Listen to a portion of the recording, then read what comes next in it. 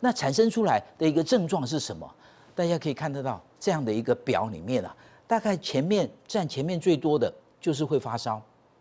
这个烧大概38度左右，38度以上的，我们就要特别警觉啊，或者37度8，或者华氏100度左右的话，这个高达88%。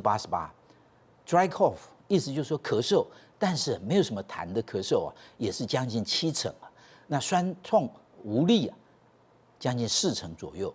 那么所以最近呢，也有一些讲说，我对于就是病患呢，对于这个嗅觉会突然间觉得，他没有嗅觉的感觉。也有15%或到30%这样的一个报告会产生出来。不过最重要的其实是发烧跟咳嗽。那这个咳嗽又是这个不是有痰的咳嗽啊。那这个 dry cough 就是意思就是说咳你的手帕拿起来看一下，卫生纸拿起来看一下，没有什么痰。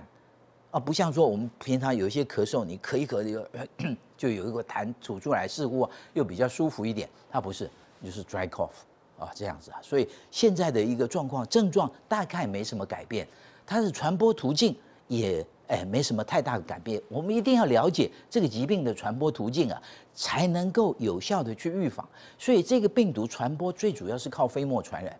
但是飞沫传染，另外接触传染也会透过我们的黏膜、口腔的黏膜、鼻腔的黏膜、眼睛的黏膜，它还是可能进到我们体内。所以，怎么阻绝飞沫传染或者是接触传染，这是最重要的一件事情啊。那口罩的重要性就是在这个飞沫传染，这既然是最大宗的传染的一个原因呢，我们能不能跟它阻绝？那如果能阻绝，那当然它有它的一个效果在，而且它经济效益就是它要投入的一个金钱，事实上是小的，不像呼吸器那个开玩笑，你要做一个，那要整个花多少的一个金钱财力啊？口罩大量的生产，这短时间都可以做得到的事情啊。那为什么这个口罩很重要？大家可以知道，我们要咳嗽的时候，它产生出来的一个速度，那个速度是多少？1小时80公里，时速1小时80公里啊，这么快速的一个把飞沫的一个东西啊喷射出去啊。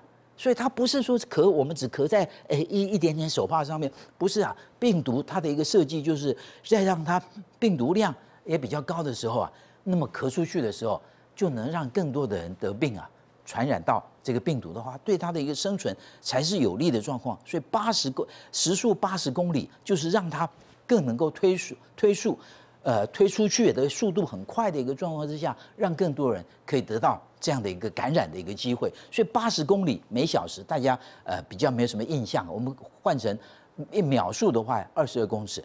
台风轻度台风只要大于17公尺每秒的一个风速的时候，就是轻度台风。所以大家了解这个风速是惊人的，我们咳嗽出来的那个力道以及散播力都是非常惊人。所以怎么去把这样强的一个散播率跟它阻隔？